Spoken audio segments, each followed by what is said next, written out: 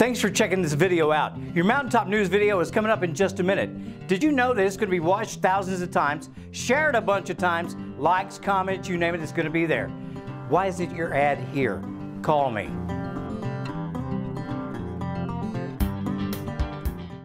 As a result of a Kentucky bill that would ban all intoxicating hemp-derived products, including Delta-8 and Delta-10, local businesses are rallying to ensure that they can still sell it, as they believe the compound helps its consumers. I believe, being a recovering drug addict, that this stuff does help. I know pharmaceutical doesn't want to hear that. I know all these other people don't want to hear that, but it's obviously helping people.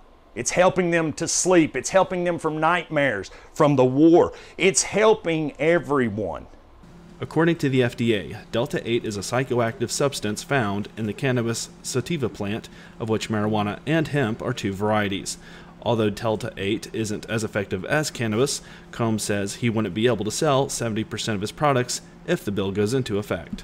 It will either make us do what we normally do, try to switch to something, but I tell everyone right now, to my customers that we care about, to anyone that's ever walked in here and just hung out, this will maybe not shut us down right then, but it will shut us down.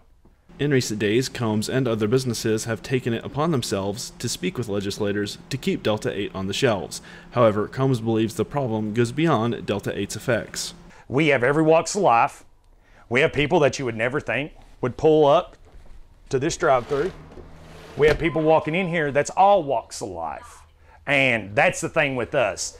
We're private when it comes to that. We hold, because we tell them that, like if they say, hey, I'm having this problem and this medicine that I'm on, we'll verify. We'll call doctors and pharmacists to check that, to see if it's all right for them to use. Most shops don't even care. I've heard most people come in here and they say, you guys really try to have so much literature, so everything new, you try to have it to give to the customer. The biggest thing I see is these other companies. It's like, you'll ask them, for instance, they'll say, hey, how does this work? And when, how long will it take to kick in or whatever it is? And they'll say, go read it online. They don't know anything about the product they're selling. I believe with all my heart, if you're going to do something, you got to know about what you're talking about. According to the Kentucky Hemp Association, over 20 states have legalized Delta-8's use, with others absorbing the substance as part of the recreational marijuana program. Combs believes the bill should be rewritten to support Kentuckians. You want to help Kentucky? This is just my opinion. I'm saying this. How about we do this? How about they rewrite this law and they say all the hemp plants, if you're going to use Delta-8 in Kentucky, you're going to use Delta-8 Kentucky Delta-8. Meaning, the farmers, you can only use Kentucky hemp flower. And then it has to be extracted in Kentucky by an extraction company. If that's the way we got to go to show where everybody is helping everybody.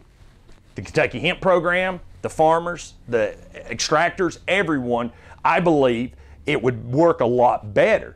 To say no, or if you have concerns over Delta-8, you can call 1-800-372-7181. For Mountaintop News, I'm Joel Cordial.